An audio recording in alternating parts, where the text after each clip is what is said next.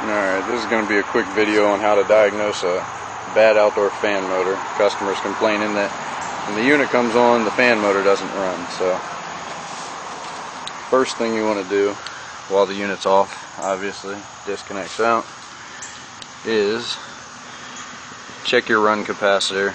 Make sure that's reading what the manufacturer's rated it for. This one's a 5, which I've already checked. It's a 5 doing 5. Next, what you want to do is turn the unit on and see if the motor's drawing any amps. Alright, so the unit's up and running now. Obviously, no fan motor running, compressor is running, and we'll check the amp draw. Amp draw is 1.9. This motor is rated for 1.1, so it's over amping. Next thing you want to do is take your multimeter, which I already have one side hooked up, to the fan relay on the control board, and then you want to put your other lead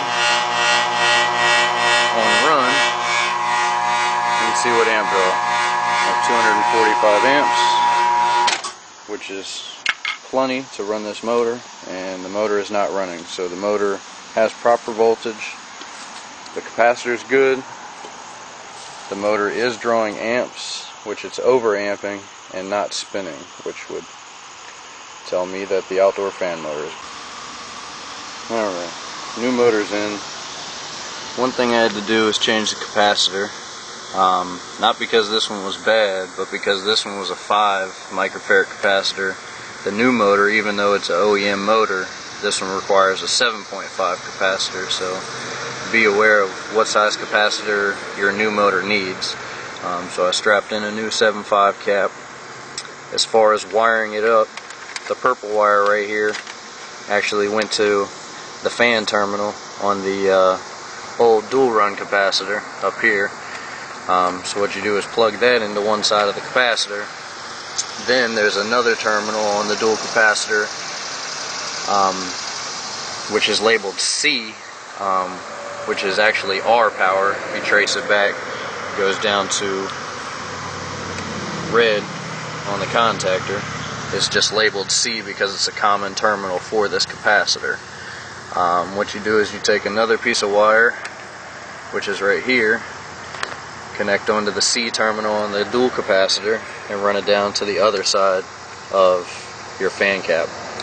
And some motors that you replace, if it's not an OEM motor, or maybe even some OEM motors, will actually have 2 brown wires coming off of the motor for the capacitor. One goes on each side.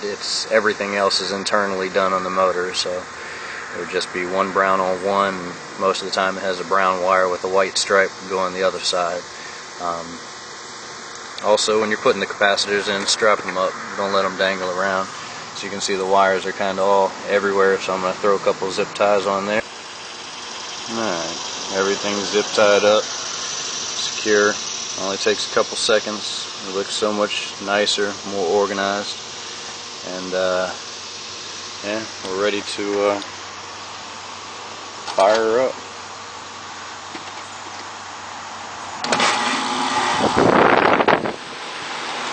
We have liftoff.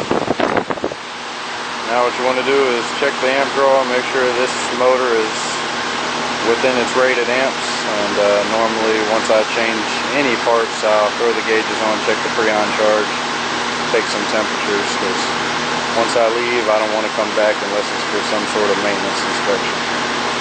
But that's how you diagnose an outdoor fan motor.